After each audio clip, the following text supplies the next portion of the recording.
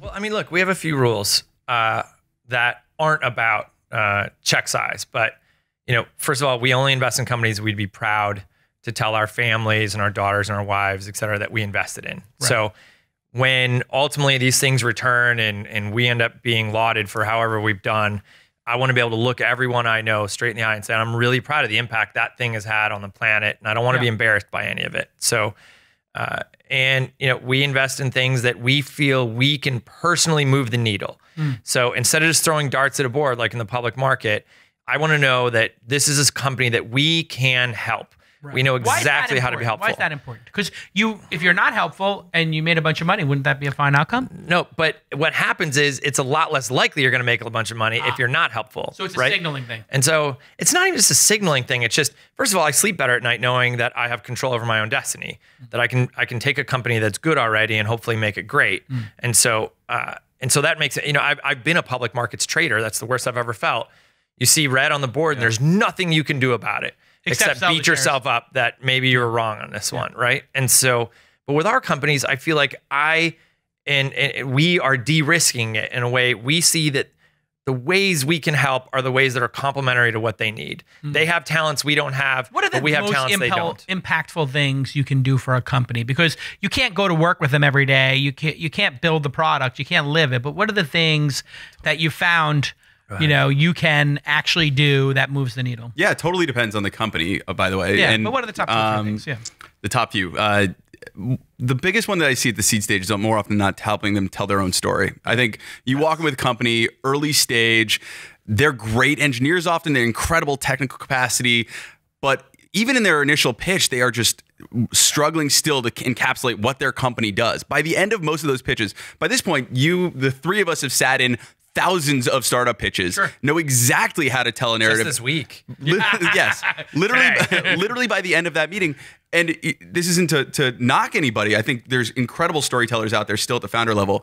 For the most part, because this is a learned skill, we can tell a narrative often for a company better than that company can, and can help train them how to pitch their company to different audiences. To a founder, to a first hire, to the press, to their first 1,000 users, to their first 1,000,000 users. Each one of those narratives is very, very different. And I think teaching a company how to be a soundboard of this is hitting the part that you want to hit. This is telling your narrative that you want to hit. This is missing it. Let's refocus on, you don't have empathy for your users here. Let's talk about how this can be reframed. That is, I think, day one, the biggest impact that we can make. And frankly, whether we invest in a company or not, we try to help sort of reframe that for companies. When we pass, that's often a lot of the feedback we're giving back. So we spend a lot of time like revising decks and changing copy on websites, even for companies that we don't work with in the end. Yeah. So it's funny. We've seen a cultural shift. You were out in the web, even, in technology well before I was. I mean, you were in that crazy movie where they followed all you guys. What was that thing? We Live in Public. Yeah. The story of Josh Harris in the 90s. Like when we were doing streaming media, crazy. You were an OG's OG. But what you've seen is this transformation where there was an era in Web 1.0 where this whole sector was dominated by slick talkers and storytellers. At the peak, it became like just salesmen, sales executives. And former MBA. And the most important people in Silicon Valley were the investment bankers. They were the true rock stars at the time. And so, because the whole journey was, look, have a tight enough story that you can convince somebody to give you the couple $1 million it took to start something. And go public with no revenue. And then ultimately have that VC pawn it off to another VC and have that VC, who is usually an ex-banker, get it to the public market and hope you could get out of your lockup before everyone picked up on the fact that your company was all bullshit and smoke and mirrors. And so what happened was when that all collapsed, all those people left town. Yeah. They went to Wall Street, they went to these other places. Yeah. And the only guys who were left were the actual true dyed-in-the-wool entrepreneurs and the actual coders. And so it coincided with the emergence of true open source tools, where now instead of having to have a multi-million-dollar Sun and Oracle development environment, you could literally just code from your laptop. Yeah, you're on AWS in 10 seconds. Instead of having a dedicated T1 line that costs thousands and thousands of dollars a month, you could just log into AOL and ultimately you got 3 megs of DSL to your house, or you could go to an internet cable cafe. Modem, whatever, and you could start building. And so what happened was the storytellers left, the builders, through stuff like Y Combinator and that whole ethos that came with it of let's empower the builders, started to rise. And there was a lot of improvement. The legal documents got easier. So that was demystified. The fundraising process was demystified. Who actually a lot of wrote it was checks? standardized. Just who were the angels? Like Open Angel Forum was designed because nobody knew who the angels were. Exactly. They couldn't find us. And so there were all these obstacles to the traditional startup that were being removed, and it was being really democratized. But the one thing that wasn't injected back in the ecosystem was the storytelling. It was just gone. Right. And so you would go to a Y Combinator demo day and you just bang your head against the wall. And you're like, those might be the smartest kids I've ever seen when I actually get into a conversation with them. But they cannot sum up in 2 sentences what the hell it is they're doing. No. But they can tell you the TAM and they can yell into the microphone. Well, they can build it better than anything. I mean, There's too much yelling now. Over the years, they've certainly tried to invest in storytelling, and it's become a little bit standardized and cliche. Yeah, but back then, it was the original demo days at Y Combinator were 12 companies running live code on stage, doing live demos, inviting VCs up to participate and try it out for themselves. And there was a lot of feedback and Q&A. And so these were much better. Truly talented, geeky engineers who were blowing all of our minds what they were capable of building with so few resources.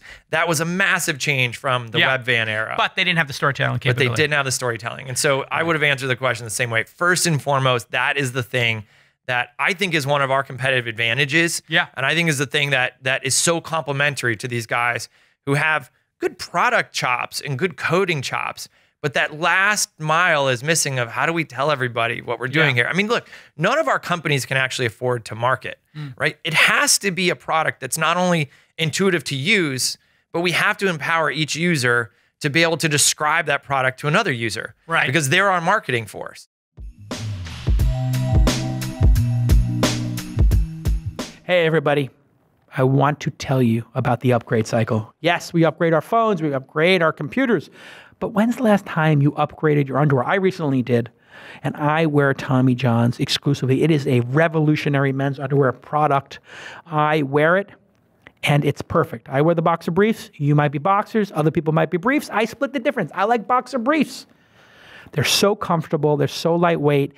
Tons of breathability, which, gentlemen, let's be honest, breathability is important.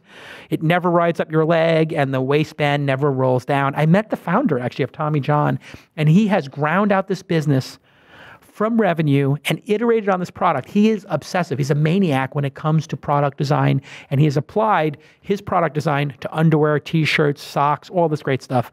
And really, they are much more than just underwear. I have the undershirts, and they are beautiful, like a second skin. If you want to wear an undershirt and have multiple layers, because layers are for players, we all know that, and you see those VC pictures. Those VCs have the undershirt, Then they have the shirt on top of it. Then they have a sweater. Then they have a blazer. Sometimes you'll see some of those VCs with a scarf. 3, 4, 5 layers if you want to be in the game. Layers are for players. And it's patented 21st century technology and design. It's impossible to get a wedgie if you wear Tommy John's. It's the best pair you'll ever wear, or it's free. That's their guarantee. The best pair you'll ever wear, or it's free. Tommy John, no adjustment needed. All right, here's your call to action. This is the important part. Go to TommyJohn.com/twist. Go to TommyJohn.com/twist to experiencing life-changing comfort, and you'll get 20% off your first order. You can't do better than that. TommyJohn.com/twist. TommyJohn.com/twist to experience life-changing comfort and get 20% off your first order. Welcome to the Tommy John family. It's a great startup, and they make great product. Get in there and upgrade your underwear, socks, and your undershirts. Great product. Love it. I'm wearing it right now. Okay, let's get back to this amazing episode.